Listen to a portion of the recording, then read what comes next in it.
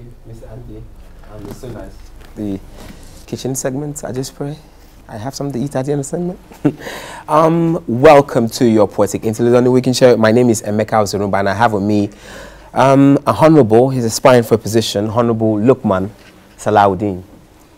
It's a pleasure having you. My name is Honourable Salahuddin Lukman, a PDP candidate for State House of Assembly, Kwara State. Okay, and he's going to be reading for us from An Ether Daffodil, some poems from the book. So you can start reading, Mr. Salahuddin. All right. I think this one will be reading page 6. 6. Yes.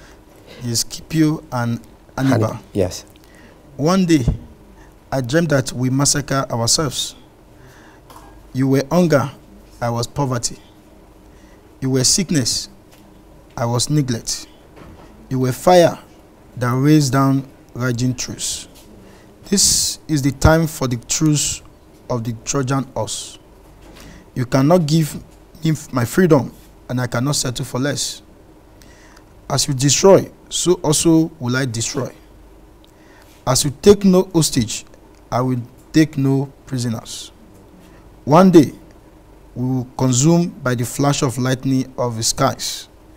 Thunderstrokes and bolted with magnitude of electrons. But I was not to cower after so long.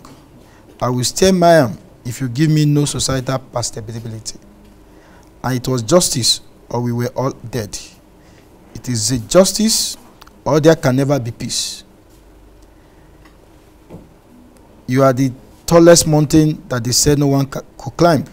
Now I have smashed your mountain to ashes. Then we read from Page 12. 12. The power, types of power of thoughts. There is this power of thought that invoke words. There is this type of power of thought that invoke poverty. There is this type of power of thought that invoke success. There is this type of power of thought that invoke success. There is this power of thought that invoke failure. There is this type of power of thought that brings freedom. There is this type of power of thought that brings slavery. There is no paradigm for penalize or post-penalism, but there are no penalty for pursuing your dreams. There is this type of power of thought that brings unity. There is this type of power of thought that brings war. There is this power of thought that brings happiness, so as there is this power of thought that brings sadness. In our frame of thought is where we were conceived. It is what we perceive as real that becomes factual. Success built up from the convention of mind. Our thoughts and desires soon become our factualism. There is this type of power of thought that can move the world. There is also a timid assailant of queer. There is this power of thought that can never compromise. There is also a power of thought that imbues courage. Oh, that's very nice, sir. Can you, this is the last one we're going to do, so please, sir, can you be more audible because we want to hear you. The quest for world peace. The quest for world peace. Yes. We are together every drop of rain. We need to create a safer world, a society where the future of our children are safe. We need to raise discussion about the world peace, the best form of diplomacy in conflict resolution. We need to reach out to others in our societies, other broken, other hurts, other sick, other weak. We need to build for ourselves a tower of unity by reaching out to those whom seems hopeless. Our children must play together without racial embargoes.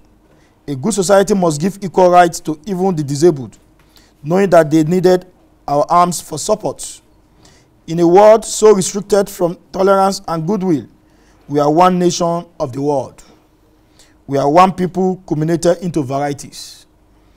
We are one light from different candles, and we are one sun from different days. Okay, you were talking about the quest for world peace and the type of power of the thought. So what kind of power, type of power of the thought made you to contest as a young man like this that people will not want to consider, but what made you run for office, sir? As a young man who have a very strong conviction in this country called Nigeria, I believe as young people, the future concerns us more than those the elite in power today. And as a young man, we can't continue to complain and lament about the system we don't like, but we must make an effort as one of those young people who are thoughtful that Nigeria can be great and be greater for all of us to benefit. I believe those things we have seen that is not done right, let us give that inspiring spirit of helping our leaders to put things in proper perspective. The elders have the experience, but the young ones have the innovation and the energy to make the system work better. These are the thoughts that actually inspired me to run for office. And hopefully, if God give me the power through the support of my people, surely will make a difference. And Nigerians will know that the young people are really meant well and they have a good thought about Nigeria. That's so lovely, sir. Honorable, I'm so happy that you came on the program. Thank you so much. Well, we've just been talking to Honorable Lukman Salahuddin. He's just been reading from this book, An Ether Daffodil by Emeka Ozurumba. So please go out there and grab your copies. I just want to thank you so much. Stay tuned and don't go anywhere because we have more coming up for you on The Weekend Show.